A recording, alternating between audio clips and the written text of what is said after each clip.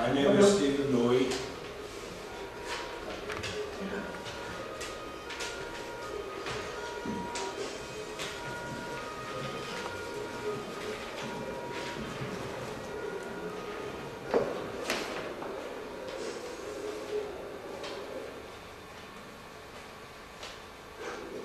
All you do kids, in the temple, move it. Shut up. Cut the gap. Sir, there are only two children grow up to be Jew adults. Cut it. Go home. Let's get out of here. Lock the door. I'm scared. My eyes hurt. I want to go home.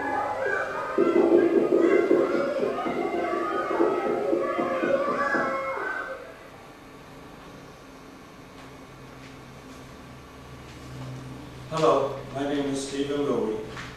On November 9, 1938, I was one of the Jewish children who was locked in the sanctuary of a temple at an orphanage in Berlin, Germany, by the Nazi soldiers.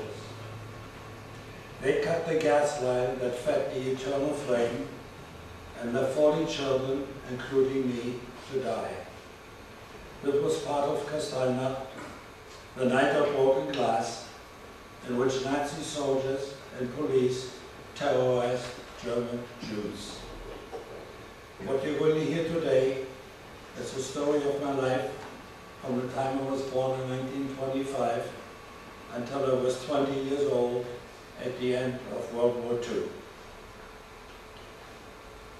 I was never in a German concentration camp. My first time I did go into the camp was when I was an American soldier rescuing the prisoners at Buchenwald. The Nazis enslaved Jews in several ways, many of which are difficult to put into context in modern American culture, because they did so by taking away the very freedoms that we enjoy every day. Let me put my experience into context for you, because growing up as a Jew in Germany was a very different experience from anything you can imagine. But before telling you about me, let me tell you about my father, Arthur Lewy Sr. Arthur was born in 1893. In 1900, he became a ward of the Auerbach orphanage after his parents had died. At the time, Auerbach was run very similarly to a German army unit with uniforms and strict discipline. It was much more a juvenile military institution than a home. In 1914, after he finished college, he was drafted into the German army and fought in World War I. He was profoundly affected by the inhumanity that he saw. After his army service, he opened up a tobacco shop on Köpenickstrasse in Berlin. The shop was moderately successful, but only because he worked almost all the hours the shop was open. Now, Schmidt, how are you today? I am doing very well. You are here to pick up Herr Schmidt's cigars. You always know. Cupid, where did you get them? I got a shipment and saved the best for my favorite customer. Here you go. Auf Wiedersehen. Herr Jansen, how are you today? He would soon meet Gertrude, who would later become my mother. Gertrude came from a comfortable but not wealthy Protestant family. In 1921, their family gave the blessing for the marriage, though reluctantly, because Arthur was Jewish. We don't have a wedding picture. Gertrude, Schatz, I have an idea. Let me get the camera. Then how can you take a picture and be in the picture? You'll see. What are you doing? Look in the mirror. What are you doing? I don't want this dress. 1, 2, 3. You're horrible. You're beautiful. I'm sure the picture will be perfect. In the 1920s, diseases that we consider to be nuisances like strep throat were potentially life-threatening. Many of the medicines that we take for granted, like antibiotics, had yet to be discovered. My mother developed rheumatic fever, which left her very weak. Arthur, I'm Protestant and you're Jewish. How will we raise our children? Well, the boys could be Jewish and the girls could be Protestant. Arthur, you're brilliant. You know the doctor said we can't have children because of your rheumatic fever. Why do you ask? Well, Arthur, I'm not so sure the doctors know how much. Fortunately for me, my mother ignored the doctor's advice, and on March 11th, 1925, I was born. By then, my father was making enough money at the tobacco shop to hire a maid named Charlotte, whom I loved very much, to take care of my mother and me. But my mother's illness got progressively worse, and she became weaker and weaker. When I was 6, my father and I were at the tobacco shop, and we got the worst call a husband or a son could ever get. It was the hospital. My mother had died. I remember my father somehow made it to the shop door and locked it and turned the sign from open to closed. We cried in each other's arms for hours.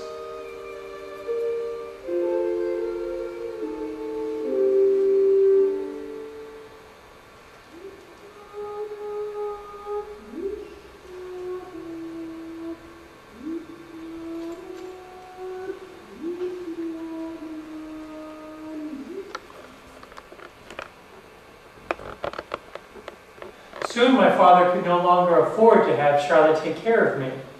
He guaranteed a loan which my mother's brother defaulted on. Now in financial trouble, and seeing the cultural changes in Germany, he realized he couldn't properly care for me. So he decided to put me in the Auerbach orphanage where he himself had spent many years. There weren't a lot of options. He was an orphan at 7, and my Gentile relatives didn't want to care for me because they didn't want to be seen as helping a Jew, even though my father's financial problems were caused by helping them. To my father, an orphanage was the logical choice. Orphanages in the 30s in Germany were much more common than today, and certainly more common than the United States. By the time I got to Auerbach, it was non-militaristic and religiously much more observant. Auerbach was not a workhouse or a sweatshop, but it was far from the loving home I knew with my mother and father.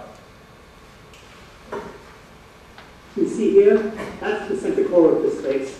It separates the boys and girls' quarters. Stay here. I have to go sign some papers.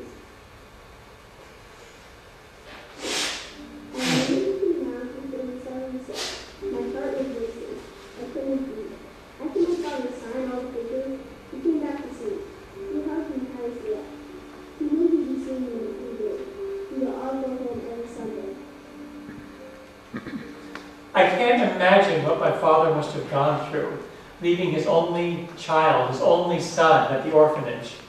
But he knew I'd be safe there, and that must have given him the strength to put me there. When my father left, I got sick.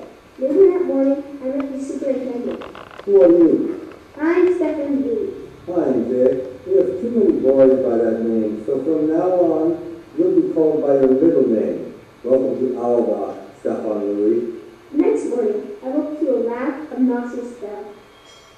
Get up! Get those bodies out of bed. Everyone line up. We had to go to our assigned wash basin, wash, clean the bowl, and polish the faucet. I brought 4 slices of bread with some butter on them to school every day. All I could think of was, this is all we get? Dinner was usually apple or pear stew, or sometimes beef stew, or the most horrible smelling herring you can possibly imagine. We used to take our herring and wrap it up in wax paper and shove it in the piano. We never got caught, which is pretty amazing because that piano must have reeked. At Auerbach, children were hit very hard as punishments.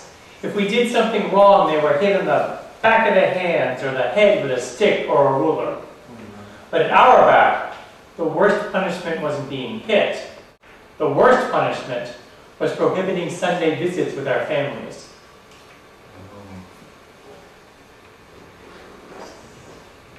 As soon as we looked at Oxford, that was my dad. But I was approaching, who I would visit on Sundays. I never doubted that my father loved me, and he was always happy to see me. On Sundays, I would take the Berlin City bus home and wake my father up. We would go to parks, visit relatives, and have mail. At Auerbach, we would have a Sabbath meal every Friday. Every evening at Auerbach, we would listen to Mozart on record player. I would always pick up the Turkish march. We had one teacher who played 4 games of chess at the same time and blindfolded in every game. When I was 7, after being at the orphanage for about a year, the superintendent called me into his office. I'm sorry to tell you, but you will not be allowed to go home for a Sunday visit until further notice. I tried to keep from crying, but tears are down my face. My mind breaks. What had I done wrong to receive this harshness of punishment? In my time at Auerbach, I have only been given half-day visits as punishments twice. You have done nothing wrong. This request has come from your father. I was hurt, abandoned, furious, and scared. I cared until the pure fate at the person responsible for this. My father. My mother's family visited a couple times. Within a few years, my Gentile relatives soon cut all ties with me. Maybe they were just scared of horrible retribution from the Nazis. They couldn't help me. They couldn't hidden me in their own homes. But they turned their back, and I've never forgiven them for forsaking me. Because I was thinking no family could like a visit, and the little boy's mother at Auerbach would take me home. Even though I hated my father, I was worried about him. Several months later, I learned the reason why I was for cancer. Your father was put in a hard labor camp near Berlin called Oranienburg. It targets Jews, socialists, and other enemies of the state. Why didn't you tell me? I'm 8 years old. I can hear the news. We thought you would be less scared if you didn't know where he was. My father was severely beaten at Oranienburg. He was punched in the face so many times his teeth were knocked out. The brutality was so severe he suffered a heart attack and received no medical attention whatsoever. Oranienburg was not a death camp yet, but it was a hard labor camp and a brutal place to be. He was discharged a broken man.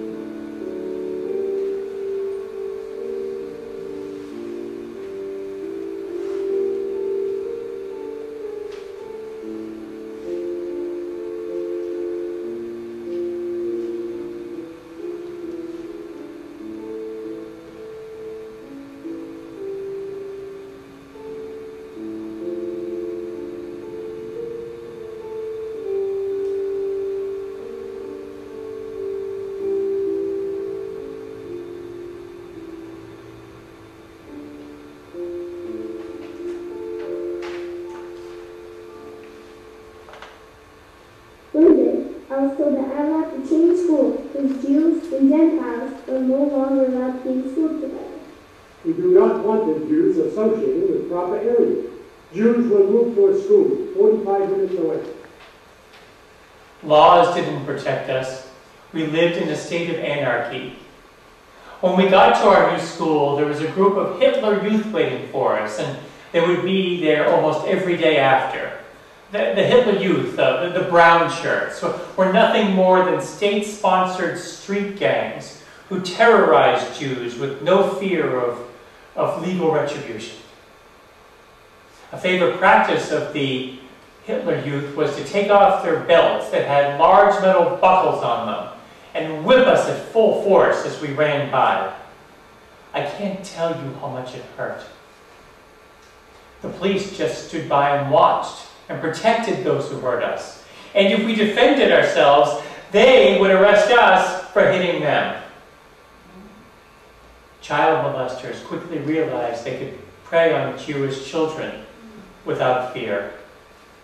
We all experienced the nightmare of pedophiles preying on us, though we didn't talk about it with each other at the time. I was molested twice. And even now, thinking about it hurts me very much. The message to all was clear. Do anything you want to the Jews and nothing will happen to you. I felt safe while I was in the Jewish school or the Jewish orphanage. It was the rest of my world that was scary, and getting scarier every day. Stephen, I have some very bad news to tell you. Yes, Father? I am selling the tobacco shop. That's okay. You can start another one later. Soon Jews will not be able to own property, and people are taking advantage of the situation. The most anyone has offered me will pay our apartment rent for just 4 months. Don't take it. I'm afraid I'll have to accept it before Hitler takes it for free. One of the few bright spots in my life happened in 1938 when my father married Joanna. I loved her very much. She was always very, very kind to me. I never once referred to her as my stepmother. But despite these happy moments, we always lived in fear. When I was 13, on the day of my bar mitzvah, Joanna and Arthur and I were walking back to their second-floor apartment. You read very well. I was so proud of you. I didn't know you were fluent in Hebrew. I studied Hebrew at Argonne since I was 6. Well, I am very proud of you, my son. Today, you are a man. Thank you, Father. Papa Louis. Yes? Put your hands behind your back. I have done nothing wrong. Quiet. Where are you taking me? I said quiet. I'll be all right. Don't worry about me.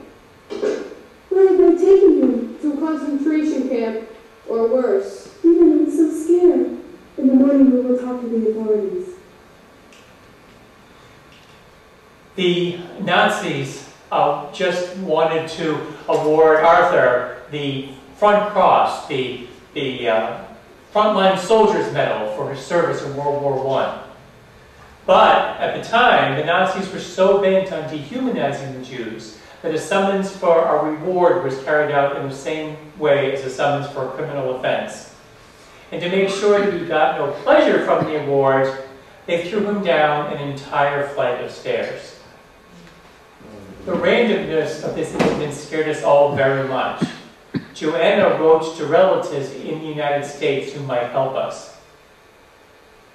A few months later, November 9th, 1938, Kristallnacht would occur, the night of broken glass. Some say this was the beginning of the end and the end of the beginning. Many look at this night as the start of the Holocaust. In retribution for a low-level diplomat in Paris being killed, the Nazis held a pogrom, or state-sponsored riot against the Jews. The destruction and human suffering that occurred that night is beyond comprehension. 96 Jews were killed. 1,000 synagogues were burned down. 7,500 Jewish businesses were destroyed. 36,000 Jewish men were arrested, many without charge. Many sent to Buchenwald, a concentration camp. Death to the Jews, Germany is for Germans, was seen everywhere. And for the men who hid, the police would arrest their children and hold them hostage to the police station. When the father went to collect the children were released and the father was sent to Buchenwald. Nazi soldiers stormed Auerbach that night. They rounded up the children and told us all to get into the temple.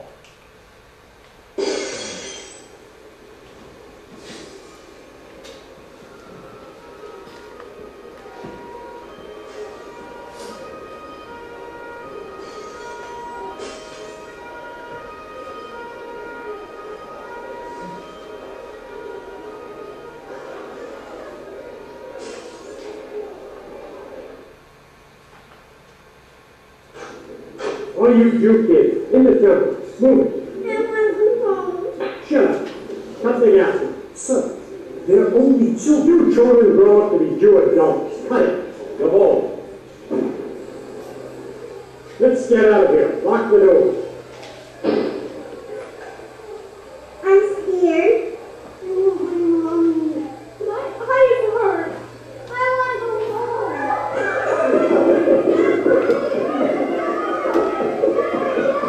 My stomach hurts. I just feel. Wait! Let's take the chair. Break the window. Let's get out of here.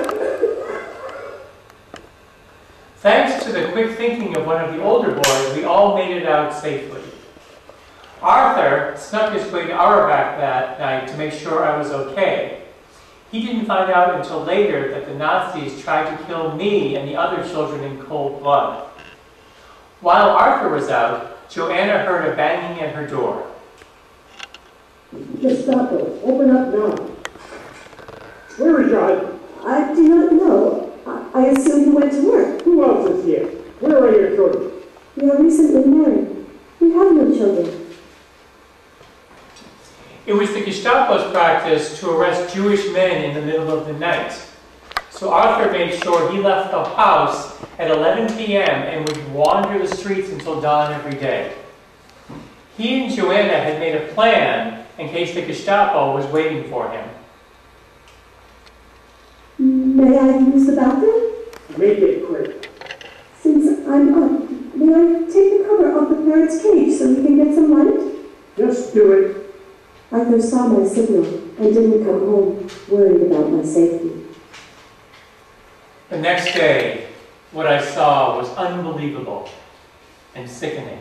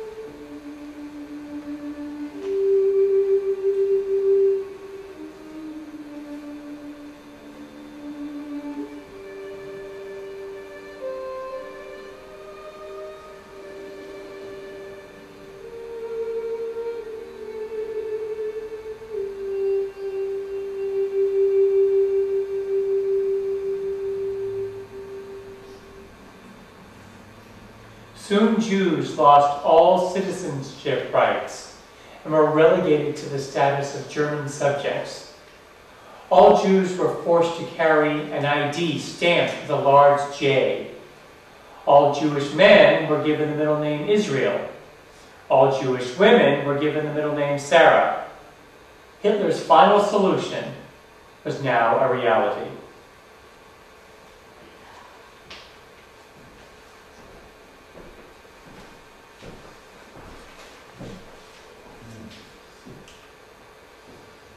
In 1939, Bert Clapper, a distant American cousin of Joanna's, agreed to be there and my sponsor in America.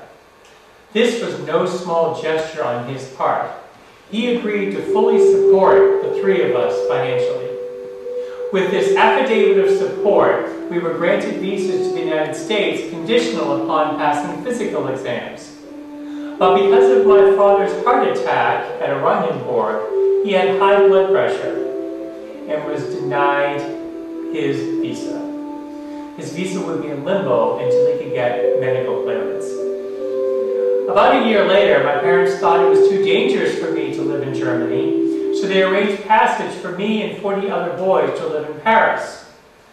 We were astounded to see that we would live in a little village near Quincy, near Paris, at the estate of the Count de Montbrison, who lived through the tyranny of the Tsars.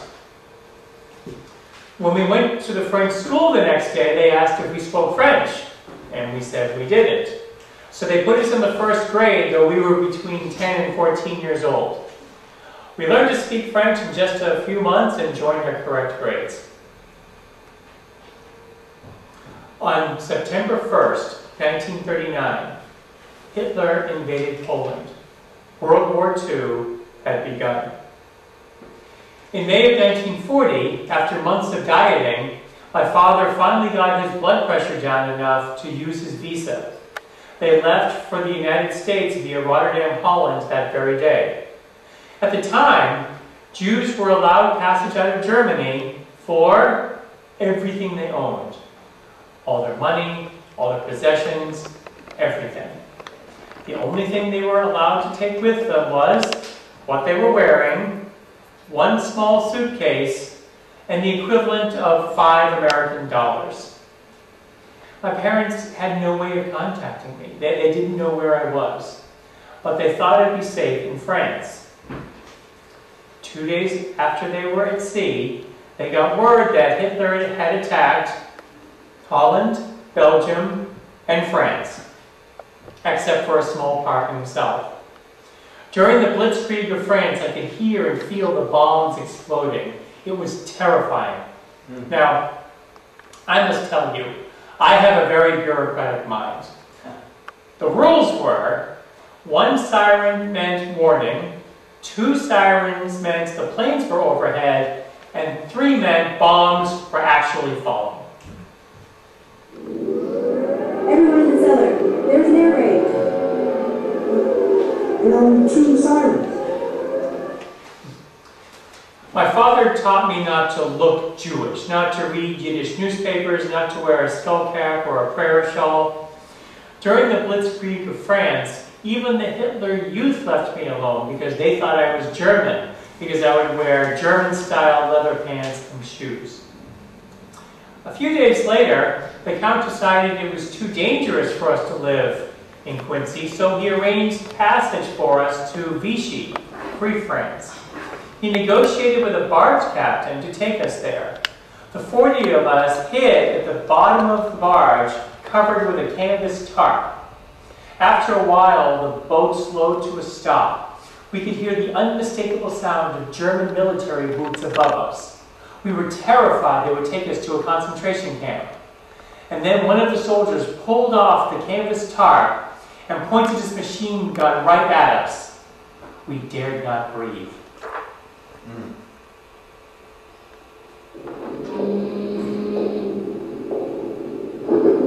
They look like a bunch of Jew boys. Fortunately, they too had bureaucratic minds. They were only looking for weapons that day, not to take prisoners, so they let us go.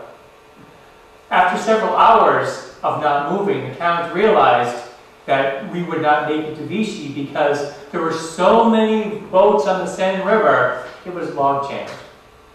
He decided the safest thing for us to do would be to go back to the chateau. But when we got to the chateau, we found a group of German military officers living there.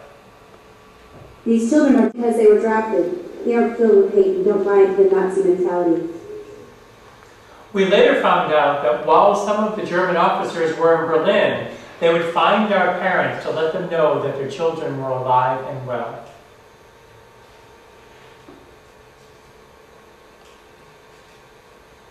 Klaus, one of these soldiers visited your mother and father in Berlin.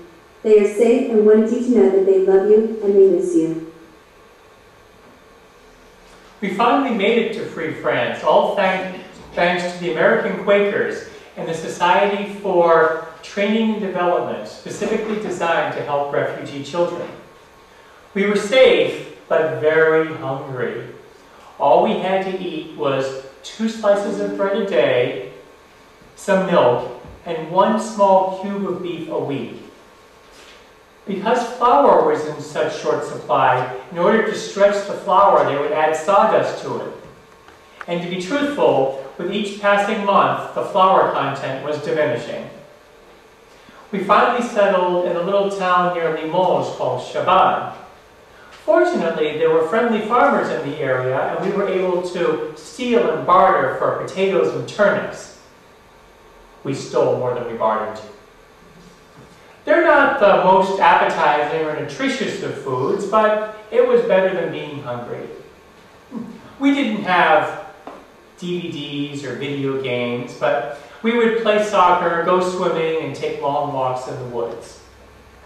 After a few months, I wrote to the International Red Cross and asked them if they could locate my parents. I told them that they would be in Berlin, in a concentration camp, or perhaps the United States. After a few months, I got the most wonderful present in the world, a letter from Joanna saying that they were alive and well and living in Haverhill, Massachusetts, and would try to get a visa for me to come to see them. Getting a visa to the United States isn't as easy as one might think, especially during World War II.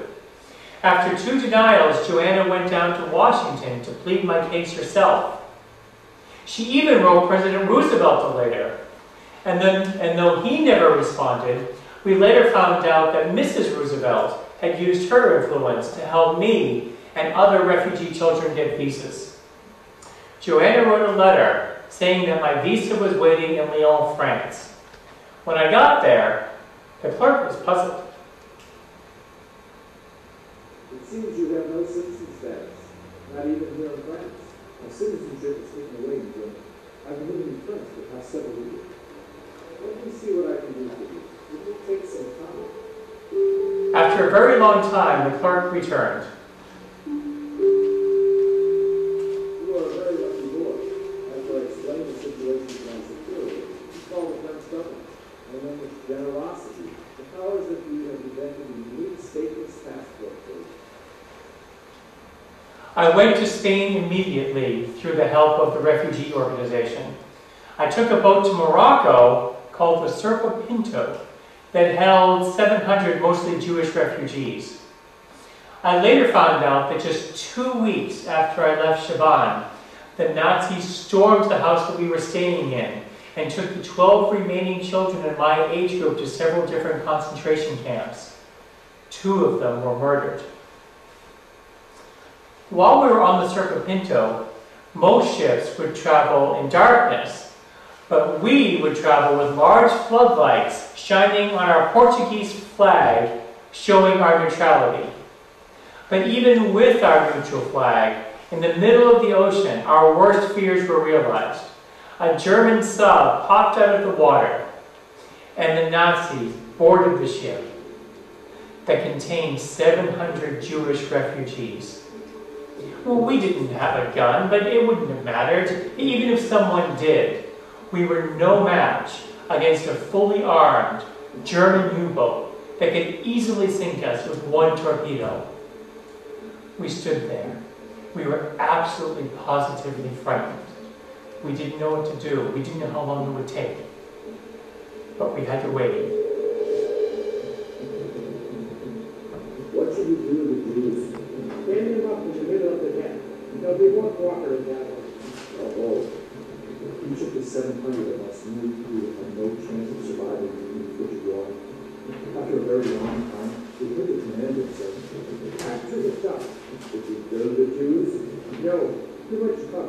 Let's go. The captain said they were only looking for weapons, and it was a let us see. Someone once said I was like a cat with 9 lives. Perhaps so, but I was wondering how many lives I had left. We kept on going, and then the British government stopped us. They were nicer to us. They put the children up at a Boy Scout camp in Bermuda, and the adults up in hotels. After a week of very carefully searching the ship, they found no weapons and let us proceed to make our final trek to America.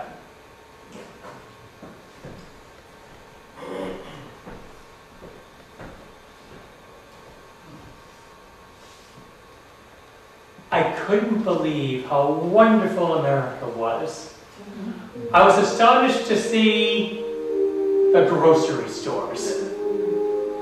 After starving on potatoes and turnips, seeing meat and produce in such quantities was unbelievable to me. When I turned 18, I registered for the American draft, which was compulsory. A few weeks later, I got a letter. Greetings from the President of the United States. Congratulations! You have been selected to serve in the United States Army. I'm assuming you're not turning down this invitation. You're right. I don't think I want to refuse this offer. If I did, I know I couldn't become an American citizen. We got a letter from Stephan. He's in England now. Basic training felt like being back in Berlin. I am one of 2,000 German Jewish refugees serving in the United States Army. After basic training, I was given American citizenship. I am no longer stateless. I am trained to interrogate German prisoners and make sense of the information they provide. I arrived in Europe 10 days after the Allied invasion of Normandy. D-Day. I am a assigned to General George S. Patton's 3rd Army, 6th Armored Division. I will write you again when I can. Much love, Stephen. We endured constant engagement from the enemy. The Germans would shell us 7 days a week, 24 hours a day, with very, very loud shells. It was their intention to terrify and sleep deprive us. It was a very effective strategy. We had to endure brutally severe winter weather conditions, the worst anyone could imagine. The enemy was desperate and knew it. The massacre from Malmedy, in which many American GIs were shot point blank in the back of the heads, happened just a few miles from us. But even with all this, we would sit there every day. We would see American GIs' bodies piled up like cordwood at the side of the road, freshly killed. And all we could think of was, please God, don't let that be me. But within all that brutality, we achieved our final objective, the final defeat of Hitler, the fall of Berlin. Now I have the honor informs me that the forces of Germany have surrendered to the United Nations. The flags of freedom fly all over Europe. Our division, the 3rd Army, was the first to liberate a concentration camp, Buchenwald. And even though we were battle-hardened soldiers, nothing could prepare us when we saw the sight of half-skeletal German, Jewish, Russian, mostly Jews, survivors in Buchenwald. The sight of half-dead people just shocked and sickened us. Some of the soldiers, in seeing the horrible conditions in the camp, became violently ill. The smell of human waste and decaying bodies was indescribable and far worse than anything I have experienced since. We didn't know what to do for these poor people, so we gave them our rations. We didn't find out until later that their malnourished bodies needed to have vitamins and IVs for weeks or months before their bodies could handle food, so we ended up making them sick. Over the next few weeks, we would find the people who did this. It made me feel to bring these evil people to justice. Buchenwald citizens claimed they didn't know what was going on. My training says they must have been lying, but the shock that was on their face had to be real. General Eisenhower ordered film crews into all the concentration camps as they were being liberated. He wanted history to know the conditions that were inside the camps. What you're seeing today are some of the things I experienced that day.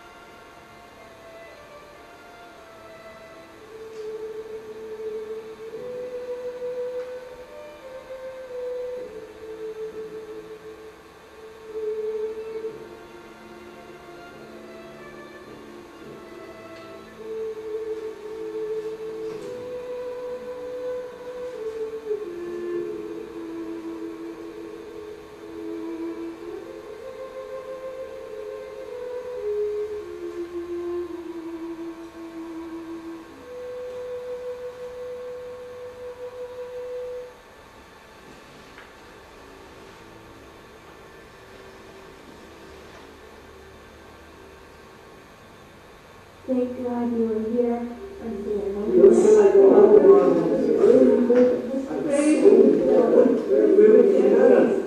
How can I find where my children are? They were evil. They were evil. They were evil. We were evil. They were evil. They were evil. They were evil.